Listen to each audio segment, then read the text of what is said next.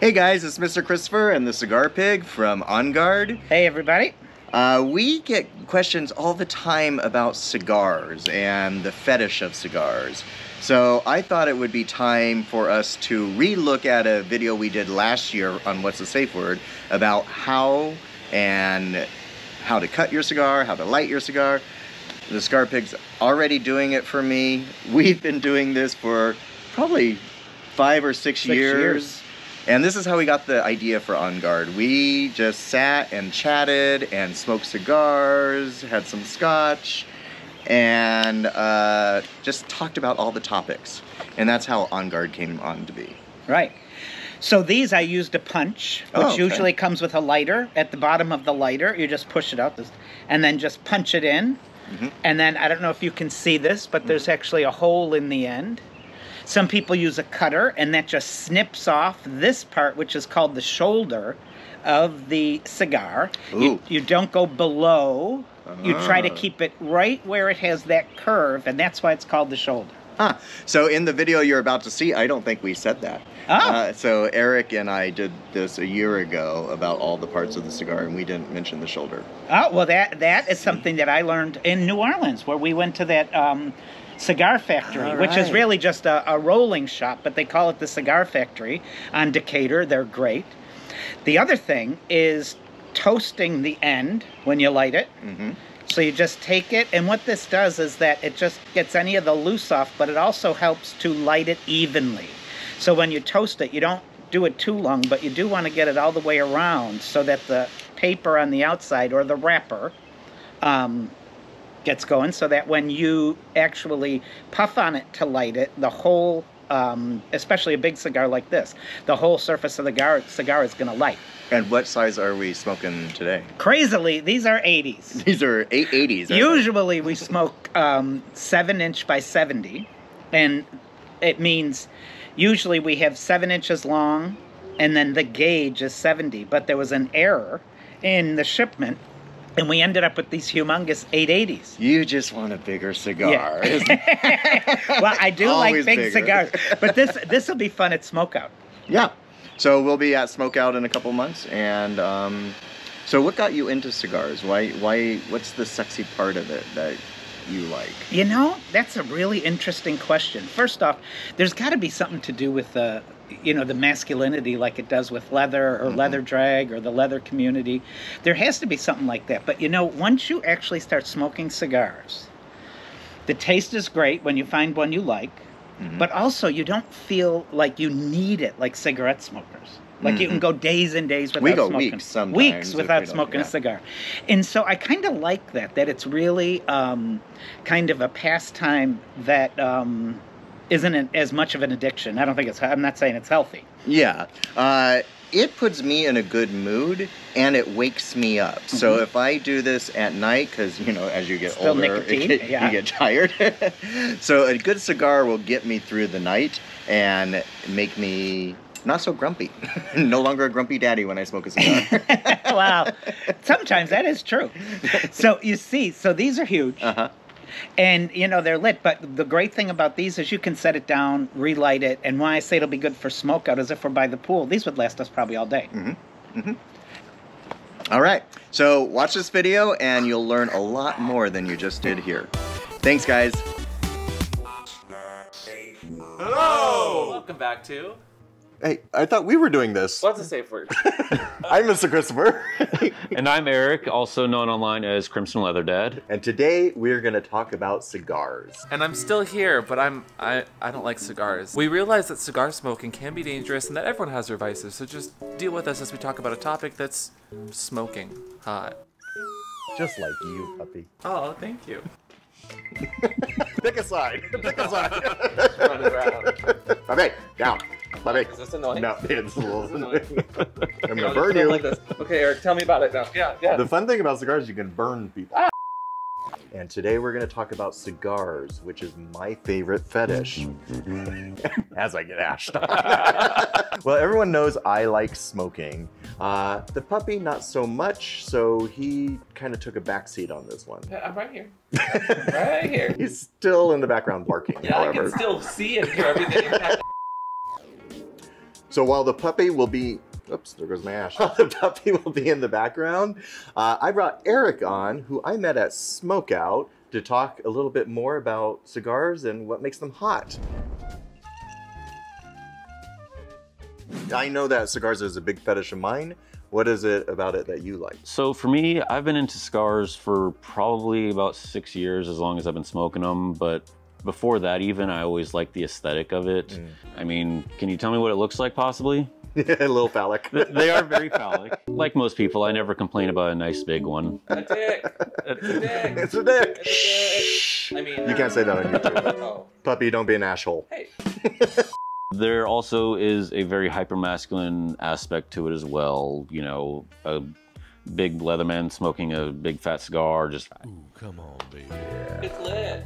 Yeah, it is. The puppy may not be in front of the camera, but don't worry, the puns will flow plenty. I mean, I could be in front of the camera, but it would Get out, Hey, clear hey, frame, clear frame. Puppy. For me, when I came out, I was into leather and the imagery of the hot leather guy. Tom of smoking. Finland, yeah. I also like the smell, the aroma brings me back to childhood and being around masculine energy. And it pairs so nicely with leather. It just smells good on leather gloves, on leather boots. Come on, baby. So I met you last year at Smokeout, which is a big smoking convention in Las Vegas. Yeah, cigars, pipes, it's just like a general smokers like theme convention. Primarily pretty much 100% male oriented. That is not to say that female can't smoke cigars or pipes as well. Obviously anybody can smoke. Tell them a little bit about yourself. So I live up in Seattle, and I'm actually one half of a company known as Cockeye Kink. We make custom harnesses and fetish wear and such. These suspenders are one of our work. And for me, cigars is also one of my top fetishes as well. It's been something that nearly as long as I've been into leather, I've also been into cigars and pipes. Probably within the last 6 or so years, I've really been kind of kicking into high gear and, you know, being a bit more serious about it. Wait, can I ask you a question? Sure. Well, first of all, so like a lot of movies, like with like the mafia or like the they always smoke it with like this weird face. Like, what is your smoking face? Are you smoking? How do you I'm a puffer. When it comes to smoking a cigar, you don't ever want to inhale it. You want to draw it into the mouth, and that's where you get the flavor and the aroma from it. Inhale to the back of your throat, release. If you inhale it, you run the risk of getting a little queasy. Yeah, it's always fun to teach someone new how to smoke a cigar, and the first thing they do is smoke it like a cigarette, where they inhale it into their lungs. Don't do that. Why did you look at me when you said that? Because you're right in front of me. So, knowing how to smoke is important, but how do you choose the cigar you smoke? That can actually be even more important because you don't want to start off with a very strong cigar. There are 3 basic categories that most cigars fall under. There's mild, there's medium, and there's bold. And you want to start off with something along like a natural. It's going to be a very light flavor. It's going to be very mild. It's going to be easy to smoke. Then as you get experience, you can eventually work your way up to a more medium or bold, which will be stronger. You'll get some more flavor out of it, but it can be very overpowering if you're not used to it. So you're saying bold is bolder flavor. Bold is beautiful, but you have to work to it. Bold is beautiful. So there's different sizes in cigars. How do those run? So they run off of a pretty standard measurement algorithm of number of inches and then the gauge. So inch first? For something like this would be a 7-inch cigar, and this is also a 70 ring gauge, which means that it is 70/64ths of an inch as far as diameter goes. Oh my God, that's a lot of math. So what you're saying is you're both size queen. No, we're just comparing cigars, not... I mean, you said it. I've seen you compare many things. So the outer casing of a cigar is called the wrapper, and there's natural and Maduro. So a natural cigar is going to be more on that mild side that I mentioned. It's going to be a light flavor, whereas a Maduro is going to be a darker cigar, kind of similar to like this one, that it's going to have that strong, bold flavor to it that can be very overpowering if you're not an experienced cigar smoker. So we are just smoking a regular shaped cigar, but they come in different shapes. Like a torpedo would be tapered at both ends? Yeah, so for a torpedo, actually it would be something like this, where it gets its name because it's shaped like the tip of a torpedo. There's also box press cigars, which the name kind of implies it, are square shaped because they're formed into a box. Are you thinking outside the box or inside the box? It's hip to be square. It's very humid out here. You're so humidor. Oh my god, it's so humidor in here. Maybe you Come should take on, off. baby. Take off your wrapper. Now to start smoking a cigar, you have to cut one end, right? Yes. And there's different ways of cutting it. You can either cut it, punch it, slit it, tear it off with your teeth. God, why so aggressive?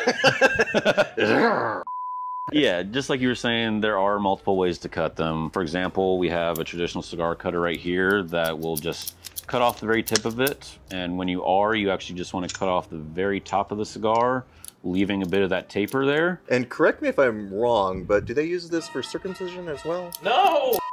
Now, if you're a fister, would you rather punch your cigar with one of these? I mean, I hear that they always love punching. So with a punch like this, what you're doing is you're just creating a small hole in the end of it to help with easy ventilation. You're gonna have less likelihood that it's gonna start unwrapping possibly. For example, when you traditionally cut it, the tip of it could start to unwrap a little bit. A punch is gonna be a way to get around that. But it doesn't always work for all types of cigars. You can't punch a torpedo because the tip. Also, wetting it before you cut it, does that help the wrapper not unwrap? Yeah, usually whenever I light a cigar, I will wet the tip of both ends first a little bit in the mouth, just ring it around a little bit. Can you do that again? Come on,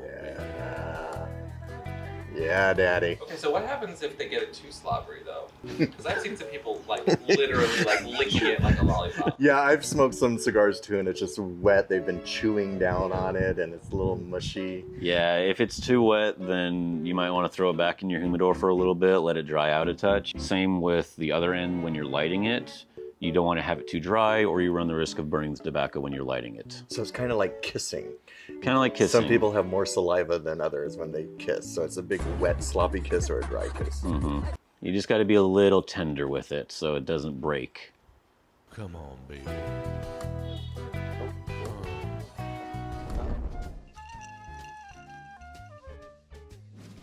Hey, puppy, Yes. you know how to light a cigar if you don't have any matches? Well, I imagine you just put it over the stove and you just kind of, you actually you just bake it a little, no? No, cut it in half and it'll be a little lighter. You're terrible. No, but really, how do you light a cigar? I've seen many people do it different ways. There's a couple different ways. One of the most common and convenient ways is a butane torch, kind of like this one, where it's just a gas butane. And usually when you're lighting it, you don't ever want to have it actually touch the cigar as you're lighting it, because you can run a risk of, like I said, burning the tobacco. So you want to have it just off of the cigar and just puff it and slowly roll it, and it'll eventually evenly light. So yeah, and a lot of people don't like using butane because it affects the taste. The flavor can sometimes, yeah. So they prefer wooden matches. Which, wow. So have you ever been smoking a cigar and had it like burning more on one side, uneven? Yeah, sometimes the burn will trail. Yeah, so one of the things you can do with that, like this, my cigar has started to. So the wrapper is going to get longer on this end. To even it out, you can just hit that side. Can't imagine if you're OCD, you start smoking a cigar. Lots of guys are very about their cigar burning evenly on all sides. Because you want to have that aesthetic as well of the nice, long, even ash. And if you start having it trail, that can screw up the mentality that you might have.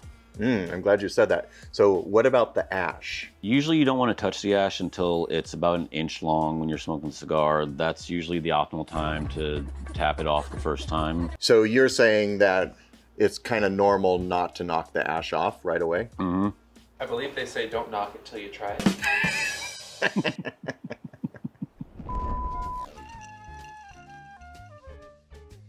Ooh, so you just touched on ash play. It wouldn't be What's the Safe Word if we didn't talk about sex. How do you use cigars during sex? Well, let's start at the tip and work our way down. Come on, baby. So, starting with the ash, it's probably one of the most usable parts of a cigar when it comes to play, because there's a lot of things you can do with it, anywhere from feeding it to people to having it tapped out in your hand and doing stuff with it from there. It can also be rubbed on the skin. So there are lots of things you can do with role play with cigars, like you can have your sub do cigar service, get your cigar ready for you. Is he literally rolling it for you? Is that a role play? If he is, then If he's a very skilled sub, he could roll it for you. Yes. Just be like, do a barrel roll. And sometimes you can also have them start by lighting the cigar, so that way you, as the dominant in the situation, don't have to worry about that. And just let them get it all served for you, and then you get to enjoy the smoke by itself. Let them do the work. Exactly. That's what they're there for, right? That's what they're there for. Excuse me. Puppies aren't very good at this. Or mine isn't. Excuse me. You already touched on ash service. Explain that a little more. So, like I said, ashes can be one of the most versatile parts of a cigar. And as far as service, it can be anywhere from using a sub as an ashtray, whether you tap the ash out onto their hand, onto their back, onto their tongue, and they eat it. Rubbing it on their skin can be a thing because it can have a very grainy texture, so it's very sensory in that respect. The puppy loves that. Puppy, lick this. Come lick the ash. I already had some ash browns this morning. I'm good. And also they make gags that have ashtrays that come out of them, so you can just have your sub kneeling there and use them as an ashtray. Can help play into the humiliation factor, so there's a lot of cross in that as well. That's hot. Daddy uses my ash all the time. Are you usually the butt of his jokes? He's usually the butt of mine. Wow. Wow. Wait, okay, so that doesn't sound safe. Like, I've seen you do it before, but how safe is actually ingesting or putting ashes into the person's body? Good question. There is a safe way to do it, and there are wrong ways to do it. Like, one of the wrong ways I've seen is someone standing over their sub, like 3 feet away from their mouth and trying to tap it in. That ash is just going to go all over the place and into their eyes, and it's not going to hit the target. It's going to be bad. If your sub is being fed the ash, then there is a proper technique. So usually you would want to have at least the inch-long ash because you want it to break off naturally. You don't want to force it off. And you don't want it to be too hot. Yes. So when you do break it off, if they are ingesting it, you want to have them hold their mouth open for a little while, so let it cool down for a sec. Put the tip of the ash on their tongue and just roll slowly till it breaks off on their tongue. Is that the disclaimer song? And it'll just break off delicately and sit there. Let it cool down for a second before you tell them to close their mouth. And it does have a bit of a grainy texture. It can be a little salty, but it's not harmful at all because literally everything that could harm you has been burned off. It's just pure carbon at that point. I kind of like the taste of it. It kind of tastes like Pop Rocks. It has a little sulfur tingly thing to it. It does. It tastes like Pop Rocks. it sulfur kringles in your mouth. Is it Top Rocks or Pop Rocks? Top Rocks. Did you know that King Henry V actually created the ashtray? Like, he had so much tobacco coming from overseas that he created, like, not very pretty ashtrays, but that's how ashtrays became a thing. Oh. And then as women started getting into, like, cigars and cigarettes, they actually started creating, like, what you have there, like, little fancy ashtrays with designs and whatnot. My Little Pig ashtray? Yeah. It was the women who came along and made ashtrays more fun and just creative. So actually the most important thing about temperature play is having a steady hand and building the trust with it. Watching the sub's reaction and gauging. Yeah, so I would say trust and steady hand are just as important because you don't want someone who's got a shaky hand because you're going to accidentally burn them, and it does take a lot of trust, especially if you run the risk of burning somebody. And the longer the ash on the cigar, the closer you can get to the skin because that part is not as hot as the cherry, which is the red burning part at the tip of the cigar. Usually I would do temperature play when I don't have very much of an ash on me or on the cigar, because you don't want it to just break off. So that's perfect. Yeah, you're there more for the sensoriness of it. So you would have a very short tip cigar right here, and I actually sometimes will use my hand as a brace, and then from there just hold it and run it along the skin. You would also want to test it on yourself, just so you know what you're inflicting upon your sub. Careful. Temperature plate. Actually, it's not bad. Yeah. Ow. Ow, ow, ow, ow. So if you're done talking out of your ash, what about smoke play? What can you do with smoke? So there's a few different ways that you can incorporate smoke into play. There's shotgunning it into their mouth. A lot of people will use gas masks like this, and they'll have a hose to it, and either the Dom will blow the smoke into it, or I've seen some that they'll actually have an attachment where they can just put the cigar on the end of the hose, and then the sub is only smoking it from there. Can you believe we're in San Francisco and have no hose? I think there's 2 hoses right now in front of me. So while I was here in San Francisco, actually, there's a cigar store that I wanted to go to real bad. But unfortunately, you know, it's been a while, and that store is apparently now a clothing store. Oh shit, closed but no cigar. Boo!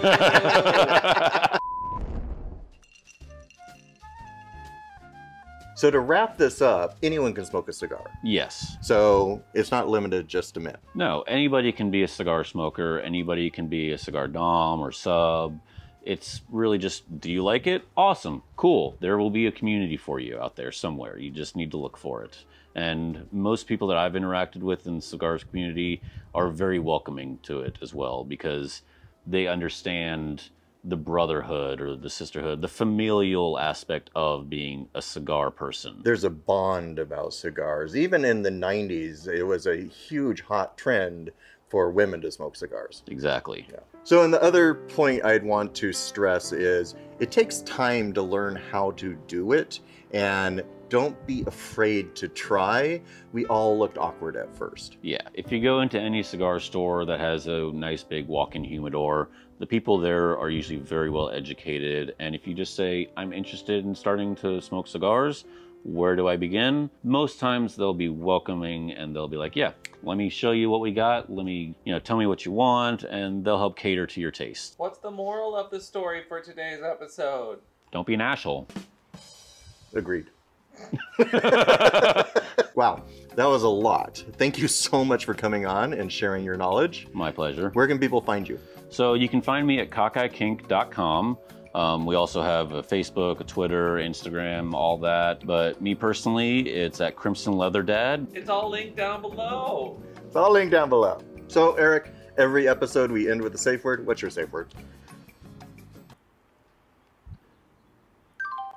That's usually what mine is too. No, right. What's your safe word? Asylum. Is that where we're going to find you? In an asylum? After this episode, yes. Because he's driving us crazy. Crazy! So if you like this episode, please leave a comment down below. Hit the like button. Also make sure to hit the bell for notifications as well. Make sure you update them every episode that comes out on What's the Safe Word. What he said. And we'll see you here next time on What's the Safe Word. Bye! So fun fact, when you are smoking cigars, you can tell who's talking the most because their cigar will stop staying lit. You have to keep inhaling for your cigar to stay lit. So what you're saying is... I talk a lot. Your words, not mine. So prevalent mainly in Europe, I haven't seen it so much in America. The subs will smoke it kind of like flagging in the middle of their mouth, or this, and the doms will smoke it on the side. Okay.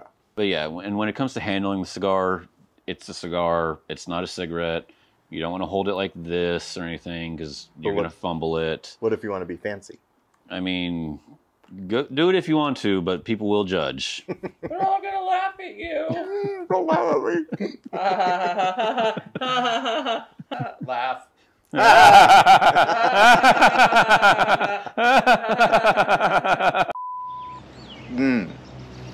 So I hope you enjoyed that. Did you learn anything new?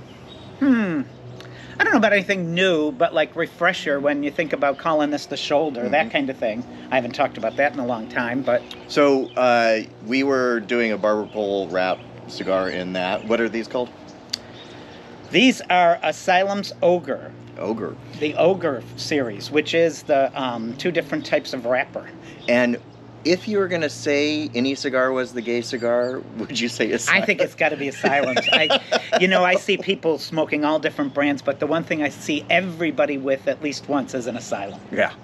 So we need to reach out to Asylum. They need to sponsor this show. They really do, since we have all their cigar boxes on guard. On display, right? Exactly. And those all are empty boxes that you we bought. and I have smoked. Exactly. It's we like have. cases and cases of cigars. Oh. Thanks for watching, and we'll try to put up more content like this if you enjoyed it. Great. Bye. Talk to you later. Bye.